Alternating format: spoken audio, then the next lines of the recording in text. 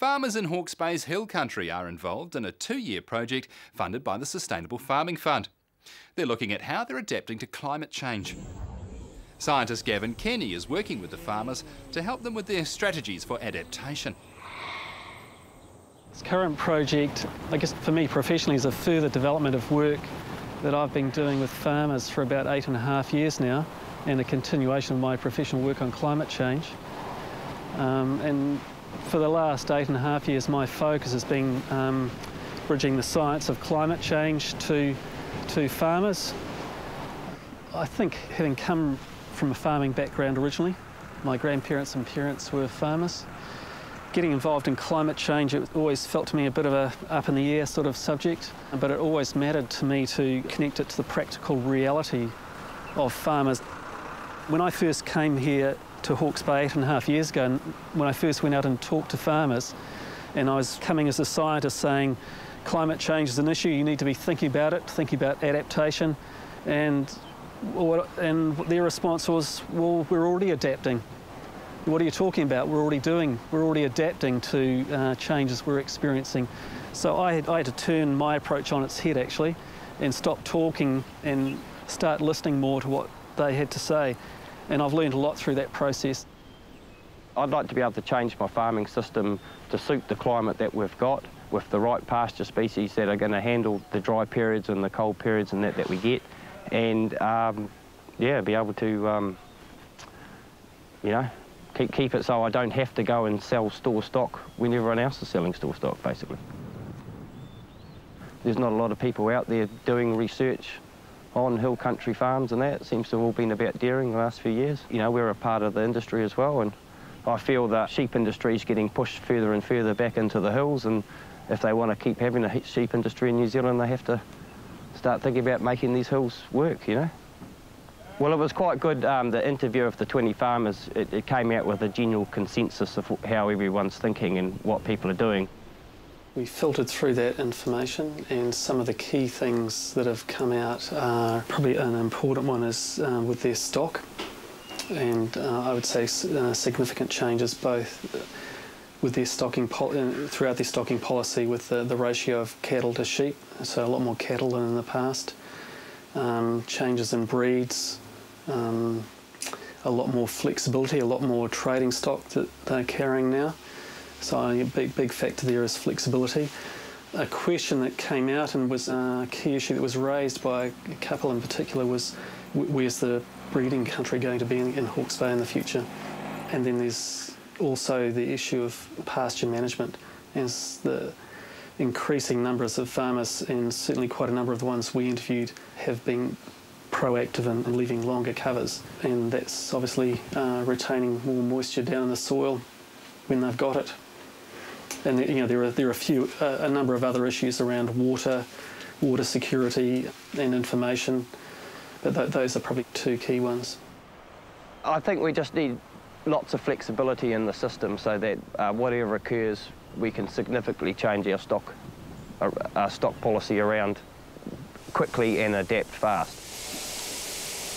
Well, at the moment we're running 3,100 mixed age ewes. That's down from 3,500. We've got 950 hoggets. We've managed to keep our ewe flock intact. We had a consultant in here a couple of years ago and we did a review, and our ewes were doing 11.5 cents a kilo of dry matter, so they're the main breadwinner for us at the moment. So I've kept them intact, but then against that we've significantly dropped our cattle numbers to get through these droughts, but I don't think it's going to remain like that. The cattle numbers will probably come up and the sheep numbers will probably decrease. The changes have been that we using oats because they grow into the winter longer, got a lower growing point, and we're probably going to change from Swedes to straight kale. The kale seems to handle the significant dry better than Swedes. I would say at least 50% of the farmers we talked to identified a need for genuinely independent information, and alongside of that, what we might now consider rather basic research. I mean, these guys are having to take things in their own hands now because there's nothing in place to support the sort of ideas that these guys are exploring independently. Basically all I'm doing is trying to do some trials with oats, barley, lupin, lucerne, things like that, yeah, I can grow into the winter better and get some feed happening.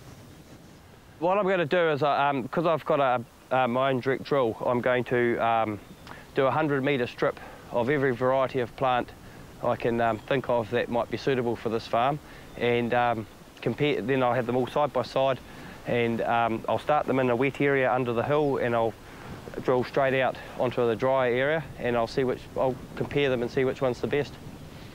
Out of the project, I'm hoping to get information, and unbiased information, on what sort of species suit these sort of climates, can handle a significant dry, can handle the cold, and basically increase my production. And I'm very open-minded about what that species of plant or plants may be. After we went through the interviews, we had a few questions in our minds that we wanted to clarify with the farmers, and so we sent them out a little questionnaire ahead of doing the workshop. All of them said that they see a greater role for trees in Hawke's Bay in the future. Trees provide shelter from wind. Wind is a very big factor and probably not recognised as much as it ought to be in this region. In drought, the farmers certainly know it, but it's not always well factored in. Another big one is with shade. If we're going to get hotter and drier conditions, animals need shade. I think anyone that has trees knows that there are definite benefits. Soil and water protection, aesthetics, and you can't underestimate the aesthetics actually. You know, you've got a strong farm forestry group here in Hawke's Bay, and I've talked to farmers who have said that the trees were actually their saviour in a drought. I'm just out there to learn. I'm trying to be proactive about it instead of just being defeated by it. I'm trying to think of ways of getting through it.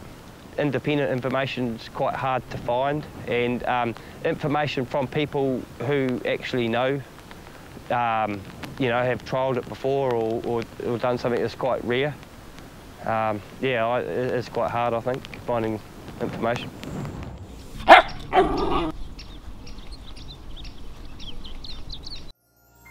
This program was made with funding from New Zealand On Air.